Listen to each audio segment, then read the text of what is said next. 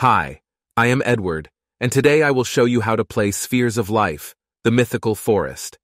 In this example, we will be looking at gameplay from the perspective of 3 players, but Spheres of Life is a competitive card game for 2 to 7 players.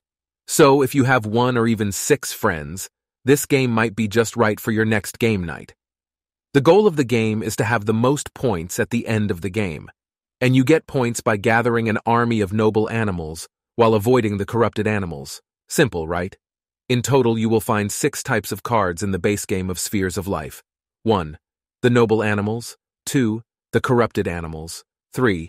The hero cards. 4. Ability cards. 5. Phase cards, day, night, and dream. 6. Cheat sheet cards. For now, let's remove everything and then explain all of the card types. As mentioned, the noble animal cards grant you points, while the corrupted animal cards give you negative points. But that is not all. Each animal comes in a set of 3 copies. For example, there are 3 noble owl cards, 3 noble dove cards, 3 corrupted snake cards, and so on. This is important because by collecting more copies of the same animal, you will get extra points. 1 copy will grant you 1 point, 2 copies, 4 points, and all 3 copies will grant you a whopping 9 points. Of course, it goes both ways. For example, 3 copies of noble rabbits will give you 9 points, but 3 copies of the corrupted snake will reduce your points by 9.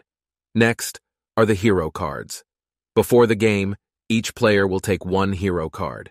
Each hero possesses a powerful ability that the players can use once per game. In total, there are 7 hero cards, and one of them, the Windmaster, is a bit more special than the others. The Windmaster hero must be chosen in every playthrough, because this hero grants the player the first mover advantage. So the player who picks this hero will begin the game. Then, you have the ability cards. Ability cards are exactly what you expect. They are cards that have an effect, like allowing you to draw extra cards, changing the conditions of the game, or blocking another ability. But unlike the hero cards, the ability cards can only be used during the dream phase, and each unused ability card at the end of the game is worth a negative point. So try not to use them too late. Now you might ask, what is a dream phase? So there are 3 distinct phases: day, night, and dream. Each phase is represented by its phase card.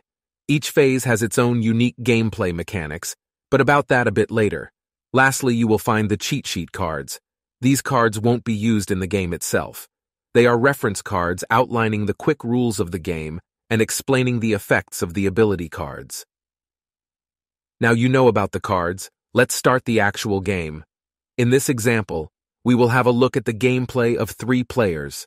Before the game, remove the cheat sheet cards. You can use them or not. It is up to you. Next, separate the hero cards and phase cards from the main deck. Each player then picks 1 hero card, and 1 player must pick the Windmaster hero card. In the case no one picks the Windmaster, then the last player who picked their hero card changes it to the Windmaster hero card. Then take the phase cards and sort them in this order: day, night, dream, and give these cards to the player with the Windmaster hero card. Then, shuffle the main deck as well as you can, set it in the middle of your table, and deal 3 cards to each player. Now you are ready to begin the game. The game always begins with the day phase, followed by night phase, followed by the dream phase, and the player with the Windmaster hero will be the first one to make a move for the first 3 phases. After that is, after completing the first dream phase, the players will rotate in a clockwise direction. And so, the first day begins. In this phase, each player will get 2 new cards. Draw the same number of cards as there are players and put the cards openly on the table. So, if there are 4 players, take 4 cards.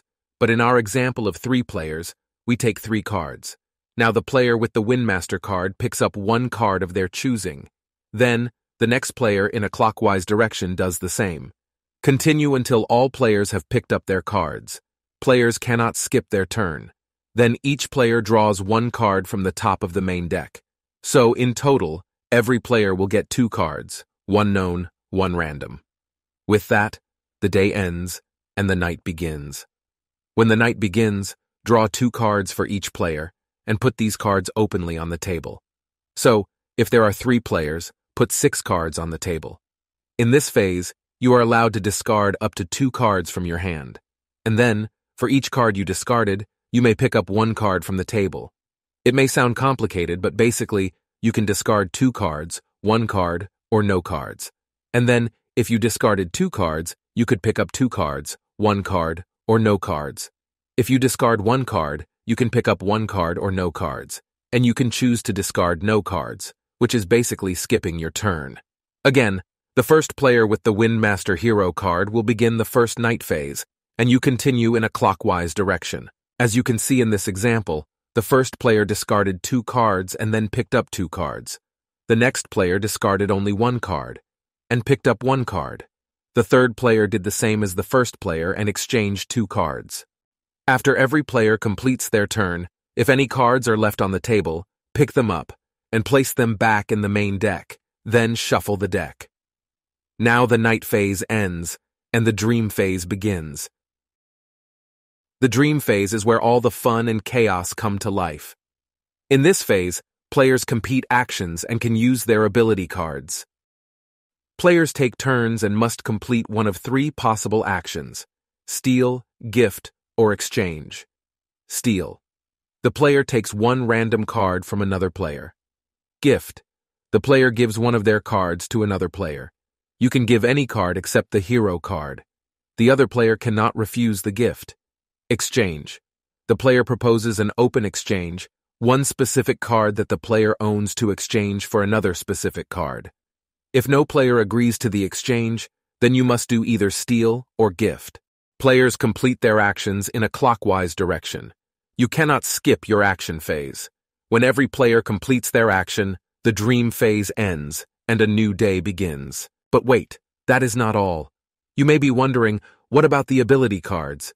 Yes, during the dream phase, you can use your ability cards, and you can do it at any time and use as many ability cards as you wish while the dream phase is active. The only limitation, you cannot play out ability card while an action is taking place or another ability card is being used, with the exception of block ability. The block ability does exactly what you think. It blocks another ability or action. Again, in the first dream phase of your playthrough, the player with Windmaster Hero card begins this round. In this example, the first player chooses to gift their corrupted snake card to player 3. As gifts cannot be refused, the player takes this card to their hand. Then, the next player chooses to steal a card from the third player. When stealing, you can pick 1 random card from the player's hand.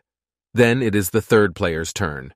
But before they can initiate their action, the first player decides to use one of their ability cards.